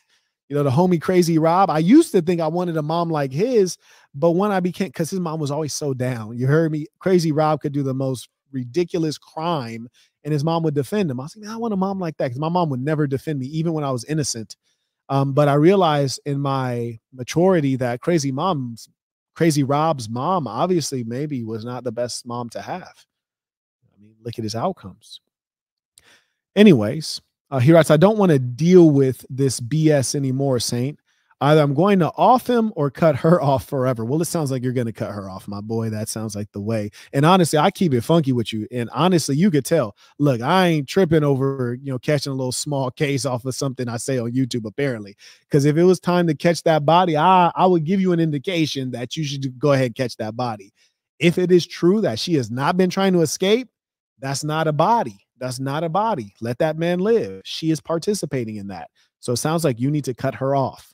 He writes, I just can't bear the same BS situation my whole life any longer. Peace of the saints. I need to heal and move on. Correct and correct. So go ahead and cut that relationship. Settled. Let that be the end of it for all time. May I acknowledge Perry? He writes, the big homie, Peace of the Saints. Now, also shout out to Orion. He came in with the cash app. He writes, Peace of the Saints from the Stoner family. Shout out to the Stoners. You dig? Shout out to the whole nation out there. Truly appreciate it. Always good to see you guys. Had the pleasure of meeting the Stoners some time ago. A very good gentleman. Anyways, I wanted to take out time to honor that because I met this young man, very impressive young man, good guy. And so there's nothing worse than a good person suffering, and also if we should suffer, let us suffer because of circumstance, things beyond our control. Don't make yourself suffer. Be good to good people. Oh yeah, this part, be good to yourself. Yeah, don't forget that. See, a lot of the saints have had the pleasure of meeting him. So people already know what kind of guy he is. Super solid. Good brother. Good brother. Absolutely. Okay, let's see. I want to make sure I haven't missed anything. Oh yeah, but bro, call me Swaggy P, bro. You better move out your house and quit bullshitting. Like for real. I just had to say that twice. Vlog writes, thank you for sharing transparently. I would want to make the most of your time. I'm traveling next month to look at the land. Very good. And educate myself on the business itself. I don't know if the land has anything to do with your business, but buying land is a very serious pursuit. And I kid you not, I really would suggest that you spend as much time as possible on that land, surveying the land. I don't know if you're going to need to use it for, agricultural purposes, for manufacturing or what have you. But if you need significant electricity on there, you need to see if it's coming pre-piped and, like what's already there. Certain states will have the land prepped and certain states tend to not have the land prepped. Also look at those property lines. I talked to the neighbors and asked them, well, what do you think? Where do you think your property line ends? I talked to all of the neighbors. This is in addition to having the land surveyed, because what happens sometimes is the land will get surveyed and the survey will say your property line is from here all the way to here, right? And then you talk to the neighbors and they think their property line is over here. The law doesn't matter. What the surveyor says and what the fact of the matter is not going to impact your neighbor's attitude if they have a bad attitude and they're convinced that their property line is onto your property. So you want to talk to those neighbors and make sure, because this is a real thing. It can be seriously problematic. I really want you to do your due diligence when buying land and property in general. And what else? There's one other major thing with regards to property.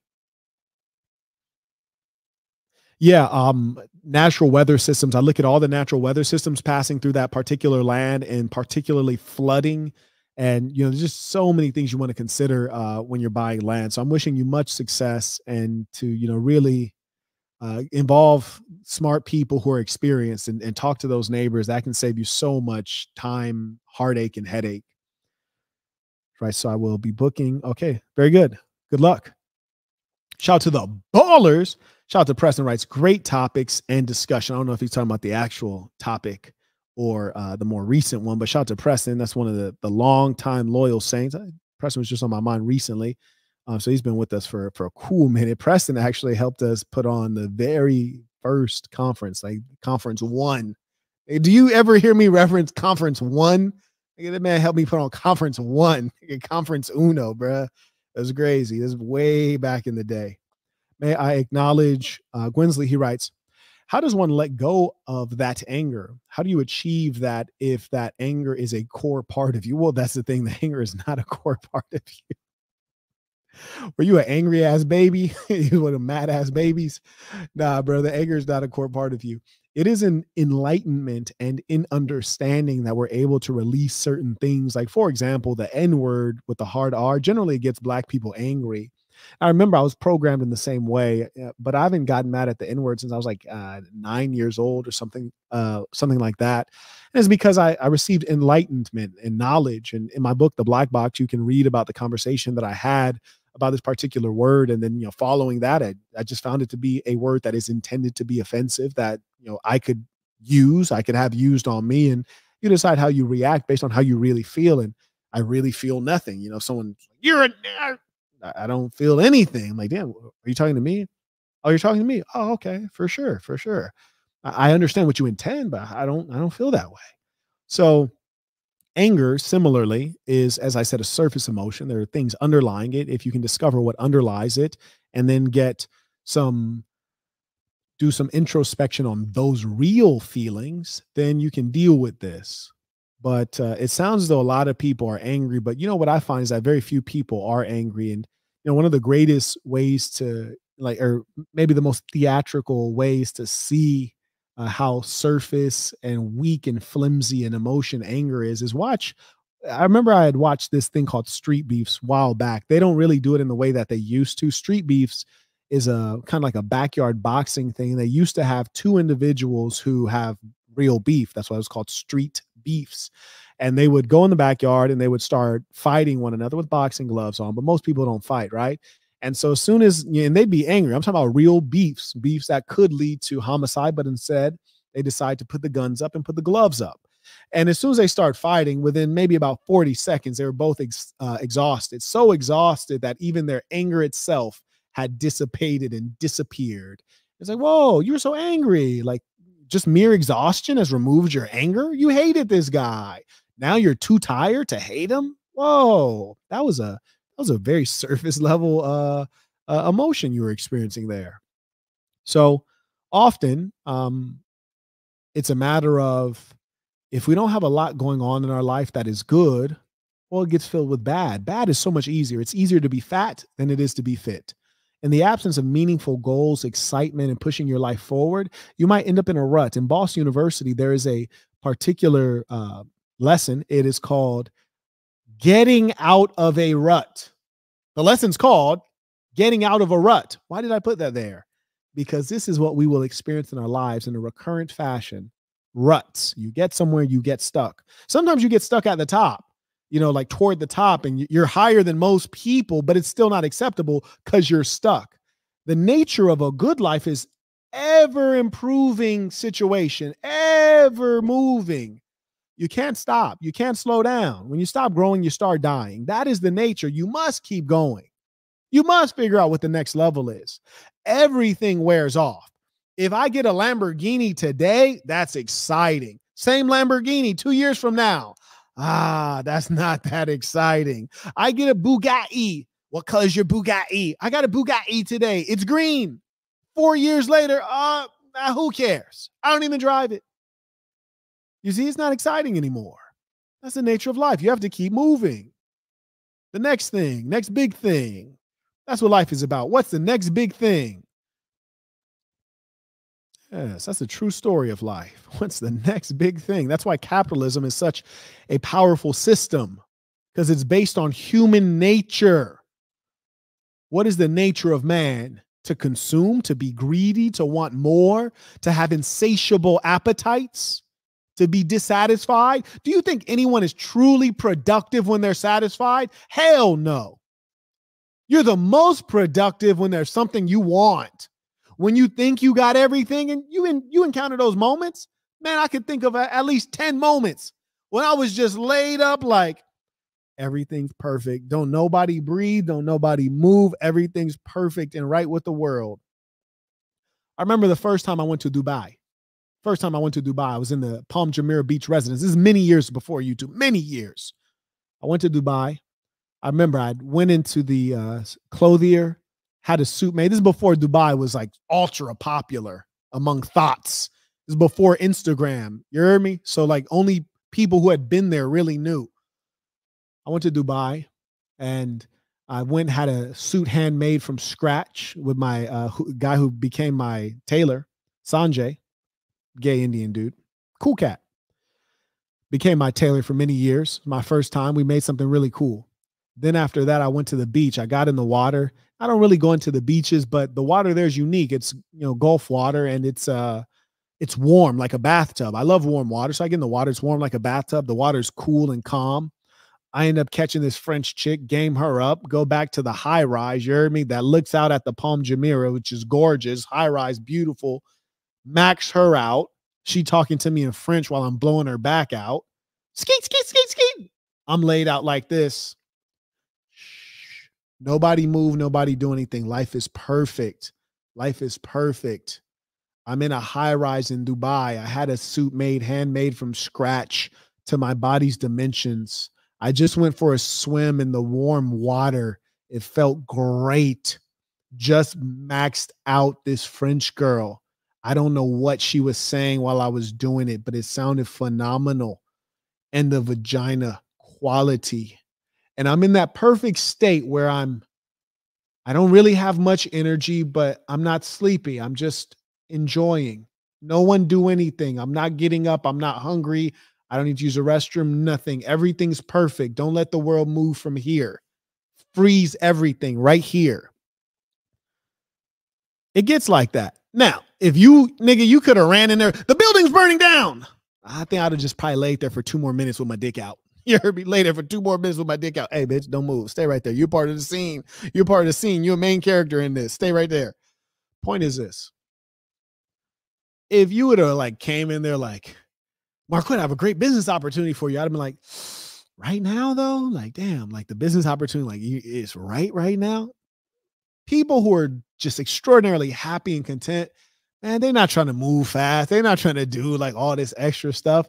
It's those moments of discontentment that really keep you moving to the next level, if we being real. And those of us who are greatest, we figure out how to take our disappointments and channel that for productivity. You see, the guy who's ultra rich, it's never the good looking guy. It's the guy who builds the most impressive company. It's not the tall, strong, good looking guy who was born into a rich family. Never is it that guy. Let's be honest. Why? Look at Jeff Bezos. I'm going to show you a picture of Jeff Bezos, and I'm going to tell you why these are the guys who make the most money. Because he's experienced certain kinds of disappointments that have made him drive ruthlessly to achieve money, fame, and power so he can stop being disappointed in certain ways. And the primary way he was disappointed was with women. Yes, Freud was right. Much of what drives us is sex. Jeff Bezos has an actual lazy eye or a big eye. I don't know what the hell the situation is, but he has an eye issue for sure. And he has massive ears and massive nose, not a good looking guy. He was not bagging the hose. And this is after he's rich. This is the I'm rich and I can do whatever it takes to improve my appearance, Jeff Bezos. You dig? Man has an eye. I don't know if he has a fake eye or what the hell the issue is with Brody's eye. I don't know what it is. But it's the Jeff Bezos. And I mean, look at the other rich guys. We're not talking about rich people. We're talking about ultra rich people. Okay. What's the other dude? Bill Gates. Look at these guys. Come on. And we could even go and find the young Bill Gates. Y'all like, Marquette, he's old. Okay. Young Bill Gates. You think this guy was taking him down? Stop it. Come on. And real quick, just while we're at it, let's look at Elon Musk, because you guys don't know. See, I was in tech, so I remember Elon Musk. I know who Elon Musk really is. Yeah, I know who Elon Musk really is. Yeah, look at that. That's Elon Musk. That's poor. Actually, that's not poor Elon Musk. He was still rich right here, but that's young Elon Musk. Look at that hair. Yeah, that man spent $30,000 on hair implants. Yeah, he's had a number of things done. Believe that. Big difference. Oh, there you go. Look at that difference. The wonders of money. The wonders of money. Amazing, huh? Yeah, how do you look better when you're older? That's called money. Man, at 22, this boy looks spooky as hell. This boy, Elon Musk, looked like he got 4 hoes tied up in his basement, torturing the shit out of them. This nigga got 4 hoes in his basement playing them red pill YouTube videos while he tortures them. This motherfucker right here is all bad. Now, let me teach you guys something. There's a reason the guy who looked like that in his prime, like this is the nigga's prime. This Elon Musk on the left, that's his prime. You hear me? There's a reason he's driven. Now it's funny as hell to us, but it's just the truth. There's a reason he's driven. Bill Gates, Warren Buffett, Elon Musk. These dudes are dweebs, nerds, unattractive, unappealing to women, and experiencing tremendous levels of rejection and asking themselves, well, what can I do to be able to have my pick, be able to have my choice, be able to reject them, say I'm better than you, go get a bag. And that's what they did obsessively. You could tell the same story with Drake. Come on now. When you actually look at his features, he's not good looking. You look at his features, he's not good looking. And then you listen to his music. What is it? You go back and listen to his older music. It's a series of complaints about women. Heartbreak. That's what his albums are about, heartbreak. Come on now. So what I'm teaching you all is that those of us who are greatest and productive, you can take your heartbreaks, your heartaches, you can take your disappointments and utilize that for fuel. The guy who's living a good life and was favored, this is not going to be the guy that's about to be super ambitious and successful, because you have too many of those moments that I described to you where you lay back butt ass naked next to a French chick that's tanned beautifully golden crisp, like she Moroccan, but she really French though. You heard me? Butt naked, then just rocked your world. In the high rise, you can see the beautiful view. Like, you got too many of them moments to work hard. Nigga, what you working hard for? Let's be real here. Them motherfuckers is working hard so they can get their choice of hoes. I got my choice. It's right here. You hear me? I'm experiencing my choice. I'm having it my way. What I'm working hard for. So I can't work too hard. I got to deal with these girls. You dig? This is why niggas get the money for this right here. I already got it. Let me chill. You see? I just want you guys to understand that. That's the truth of human life. And let me tell you guys something else that you didn't ask me. Huh? Let me tell you something else you ain't asked me. Marquette, why is it the good-looking women are idiots and have no personality, no competence, and don't know how to serve? Because they didn't need to. Because these simps, losers, and dummies will treat them well based on their looks. So they never had to develop the other aspects of their personality. That's why good-looking women are woefully incompetent. I experience this all the time. No, Frank, it's not. It is live. It's not pre-recorded. I know nobody's super chatting, so it seems like it's pre-recorded. No, it actually is live. But I've experienced these beautiful women all the time because I'm the guy that they're naturally attracted to. Now they might end up marrying Elon Musk or marrying Bill Gates or whomever, but I'm the guy that took their virginity. That's me. I took the virginity because I'm the one they're naturally attracted to. And you hear me? And I was stroking them out like way back when. You hear me? And disrespecting them because they deserve it. So the point is this: the most beautiful women are not worth marrying. They're not worth marrying. They have no soul. They're not good people. They're dirtbags. And that's why so often you encounter gorgeous women, single mothers. When I look on Instagram and I see the women that are like fine and thick, 30 plus single mothers. Shocker. They don't have the decency to be retained in a relationship. They have bad attitudes and they're selfish.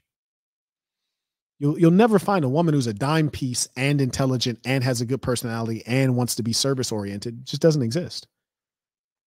They've had no incentive to develop those good traits because there's some nerd like Elon Musk or Jeff Bezos who will give them the world because they always wanted that girl. They'll give her the world, but they give her the world for free. They don't make her work. You heard me, the real P. I'm gonna make you work, baby. Yeah. And so what happens is they'll let me hit, but they don't want to follow my program. So they'll go find the Elon Musk and they'll live like that.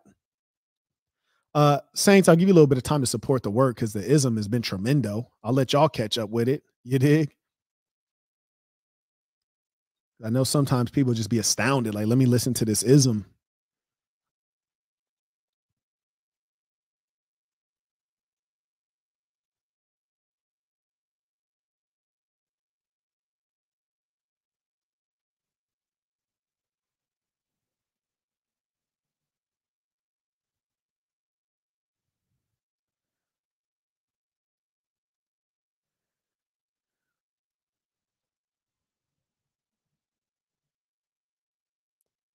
Shout out to Frank, comes in via Cash App. He writes, question from Frank H in the chat,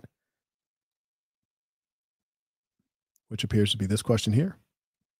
Is this live or pre-recorded? It is live. Okay, maybe it was this one. All right. Piece of the Saints, Marquette. My father has a business set for me, and I struggle thinking about making my own way as well. Am I thinking egotistically? I don't know if I'd say egotistically, but you're definitely thinking bourgeois. That's for damn sure. That's some bourgeois shit. You know, he got everything laid out for you. Like, but I want to do it myself. I tell you, if your ass was broke, if your ass was lower class, you grew up in poverty, your ass wouldn't even be asking me this question. But hey, man, everybody has to operate from their own position. So it's not egotistical. It's for sure bourgeois. But check this out. You're a grown man and you get to make your own way. I will recount to you that there was one young man, I believe Haitian kid in Florida, and his father was offering him an HVAC business, basically circling around the air conditioning industry. He didn't take it. His father retires, and then a couple years later, he's reaching out to me, hey, Marquette, I want to start this business back up that my father had done. Well, now you're 2 years behind. You don't have inventory. You have to start from scratch. Seems like he regretted it. One thing I would ask you, Frank, being realistic, is, did you honor your own intention to make your own business by being prepared?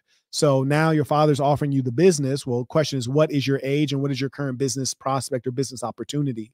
So yeah, making your own way is cool, but do you have a way? If you're like, hey, Quet, I got this other business I want to do. This is the product.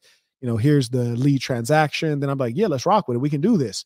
But if you don't have any particular passion, skill set, or plan, then it's like, bruh, you sound dumb as fuck right now. Okay. So really, I want to know the answer to that question is, what other business, what is your age, number one?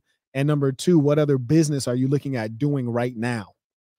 And also, no, you are in what's called a privileged position. People use the term privilege all the time, thoughtlessly. White privilege and straight privilege. Like, man, get the fuck out of here with that shit. Listen, you're privileged. Okay, this is the privilege. Somebody can hand you off a business. Okay, so tell me, because I'm looking out, because I want to know, what is your age and what business do you have currently ready to go?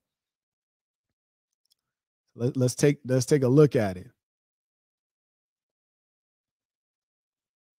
Shout out to Kyrie, sends intuition, supporting the work. Appreciate you. Okay, looks like everyone has had enough. So I will provide some time, because I just want to hear this answer. Then I'm going to go ahead and sign off.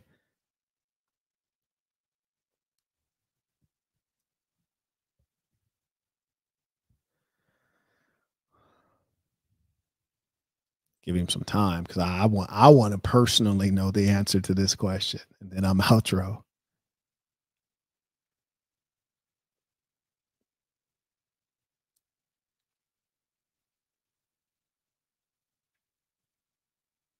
Oh, so I have a meeting in the morning tomorrow. I didn't realize that. Okay, so I have 3 required meetings tomorrow. Oh, by the way, Saints, I am going to create a document for you all. I do have on Friday the open invite to Rollo Tomasi, debate invite. We all know he is aware of this. And so we'll see if he would like to accept the invitation. I've also DM'd him the link to join on, so he has all of the needed information. If anyone has the any videos, URLs regarding Rollo that we should take a look at, please do send those in. I'll make sure to create a document you can send those to. Shout out to Fact Frenzy. He writes, what do you do if you found yourself in a situation where you've been giving the world to a single or mom and realize you're wasting your time and set yourself back? I make 6 figures. I don't know if that's a typo. Did you mean you've been giving the world to a single mom? Is that what you mean? You've been giving the world to a single mom and you realize you're wasting your time and set yourself back? Well, all you can do is withdraw as quickly as possible. So that's my recommendation, is get out of there. And the challenge is that women are really masters of emotional manipulation.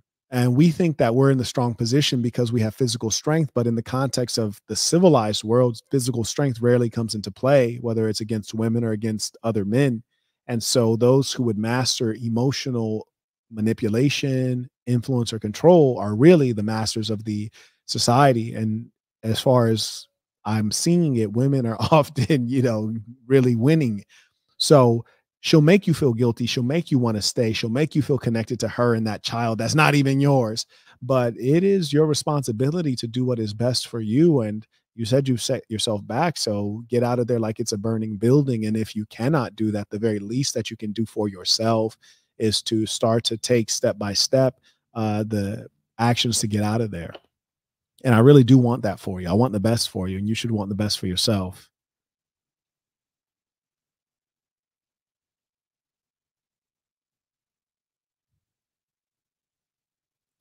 He writes, I'm 23, Saint, and I have only attempted to learn about product based businesses. I know I should be joining my father because the business is recession proof and water remediation and mold treatment. Okay, so here's the fact of the matter. So you're age 23 in the United States of America, and I'm presuming you're in America. Correct me if I'm wrong. In the United States of America, bachelor's degree is the typical thing that's recommended to us. We graduate university at 22 if we're doing the standard thing, which is to complete a 4-year degree in 4 years. So you're 1 year out of university. You didn't state what your job is, or if you have a product that's going right now. So presumably you don't.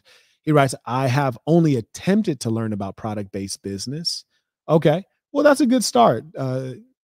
Learning is a good start, but doing is better. So I'd say if you don't want to do what your father is doing, you need to really, goddamn it, get going. You need to be going fast forward because you should be seeking to figure out, can I do something well apart from what my father is offering that's easy to do and profitable? So if I were you, I'd really start going a lot faster. Whereas I know I should be joining my father because it's a recession proof business. Yeah. And if you get a good business and you set up good business systems, then that empowers you to be able to do other things. So I don't see a lot wrong with it. But if you'd like to talk through some of the specific details of your situation, let's have a conversation. Um, it might be worth doing. You can book a consultation at cozycal.com/SASN, SASN. But at the very least, if you decide not to get a consultation, take this advice: move faster and more seriously, at the very least.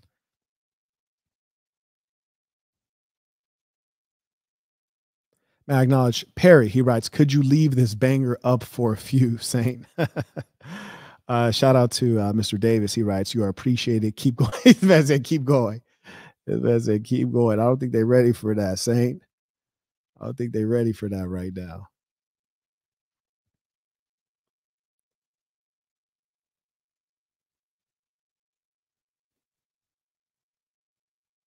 Shout out to CJ supporting the work. Saints, it has been a pleasure to have this time to fellowship with you. Let us end this with our tradition, the creed of the assassin. Repeat after me with full conviction, knowing this is true of you. The creed of the assassin. I am going to be who I truly am because I am remarkable. And I am going to strive every moment to show the greatest part of who I am. Until next time, peace of the saints.